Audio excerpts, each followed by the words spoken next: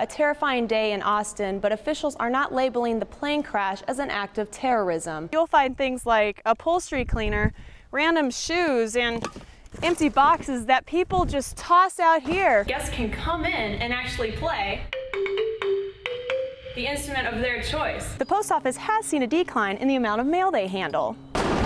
However, not everyone feels this Saturday cut is the best route to take. Well, it's an uneasy feeling that students in the band and string programs are feeling. Have you ever wondered what it would be like if you had to dance but couldn't hear the music? Well, I'm going to show you some kids who can. You see about 60 sun catchers. Now, that may not seem like a large amount, but they're hoping to be a leader in solar power. Now, this whole process could take up to 6 to 9 months. Live in Phoenix, ROSHAU, Cronkite News. Dear viewer, it's a normal routine with stops along the way on this bright and sunny day. But this normal routine may soon go away for the mail carriers on Saturday. Sincerely, the Post Office. The earliest the Postal Service could move to a 5-day delivery if Congress approves by next year, 2011. Over a 10-year period, the Post Office would lose $238 billion. And that's if the Postal Service did absolutely nothing. So it's obvious that changes are needed. If the plan is approved, 1 out of 6 mail carriers will lose their job, which equals about 35,000 employees. I just don't see it as being a big problem to get what I need in 5 days. I'll pay bills online, and so I don't even need my bills sent to me. The post office has seen a decline in the amount of mail they handle. However, not everyone feels this Saturday cut is the best route to take. It's not going to save a lot of money. Michael Valdivia from the National Association of Letter Carriers doesn't believe Congress will approve this change. There's too many businesses that depend on Saturday delivery. It'll be counterproductive long term.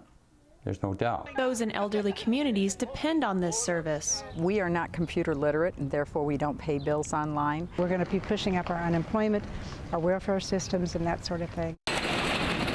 So while we wait to hear from Congress, mail carriers keep doing what they do in their best walking shoes.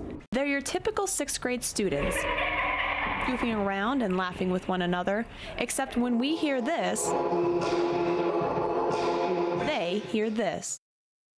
But that's not stopping the students at the Phoenix Day School for the Deaf from learning a hip-hop routine for their talent show performance. I was here last year, and I decided to come out this year again. Herschel Jackson is with the dance studio Movement Source, which is teaching the routine to the children over 10 days. The fact that they go home and practice and then they come back the next day better than they did before, that's what makes me excited, and that's what keeps me coming back. Even though these students have a hearing impairment, leaders from the dance squad say it doesn't affect their abilities on the floor.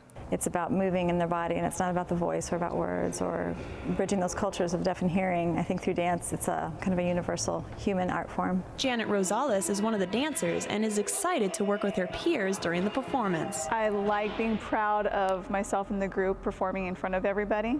Individually, I'm too shy to do that. Teachers at the school feel that this opportunity is an important experience for the students. Maybe not harder, but maybe a better word instead of hard would be challenging. There's a lot of different challenges that these guys experience, and dancing would be one of them. An experience that they'll remember long after the music ends. In Phoenix, ROSHAU, Cronkite News.